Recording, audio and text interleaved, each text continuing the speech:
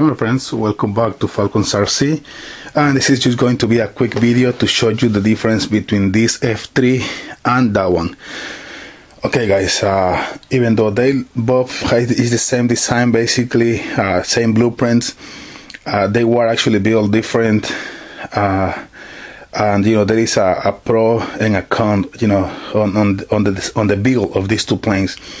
The original ones, I built thinking on speed. Basically, the wing part on this thing is a carbon fiber square.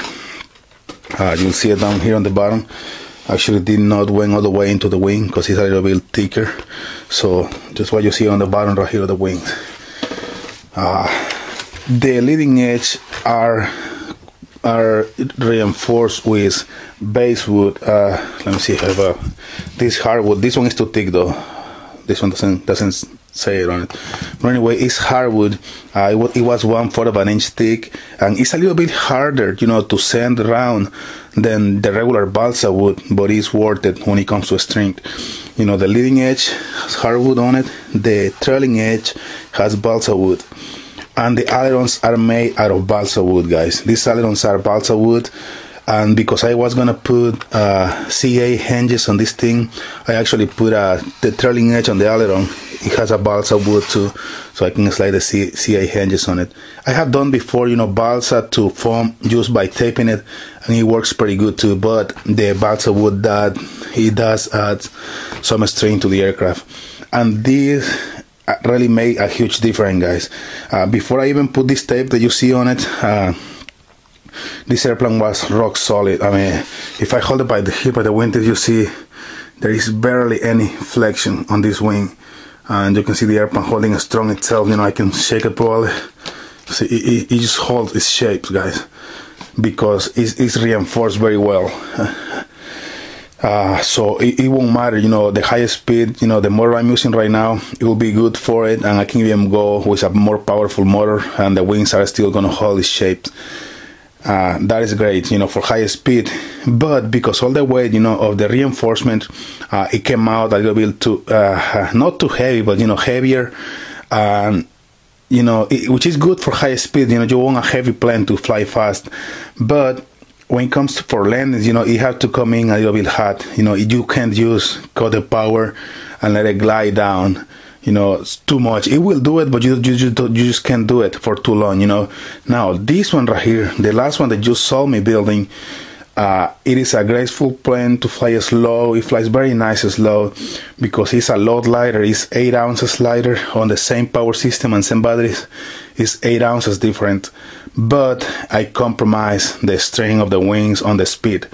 So this will be great. The way I build this one, the way you just saw the video how I build this one, will be great for like a microjet from Grayson Hobbies, you know, something that is not gonna be too fast, because I tried with the same power setup and my wings shake too much.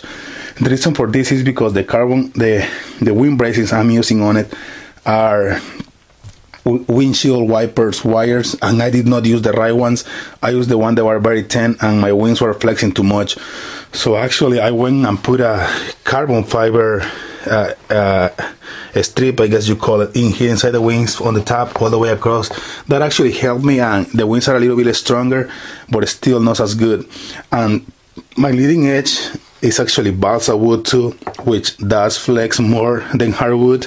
Trailing edge is balsa wood, and my ailerons are foam with balsa wood on the trailing edge. This wing actually flex a little bit more, guys. You can see right here.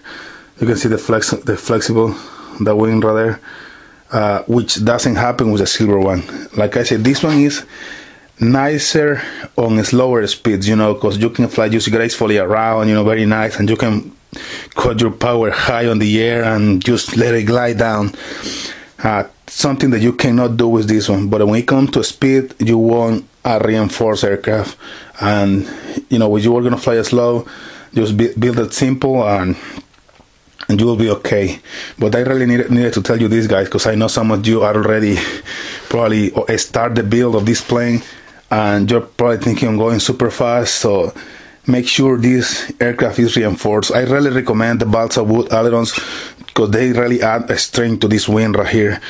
And the trailing edge, hardwood, and the wing spar, make sure to use a strong wing spar. Like I say, on this thing I'm using a carbon fiber square, so a carbon tube, it should be okay too, you know, but make sure to get it all the way to the wing tips. And something that it really doesn't matter, but my vertical stabilizers, these ones are balsa. These ones are balsa wood, guys, right here, and these ones are foam, but that didn't make any difference really. Actually, it just made the plane lighter, that one.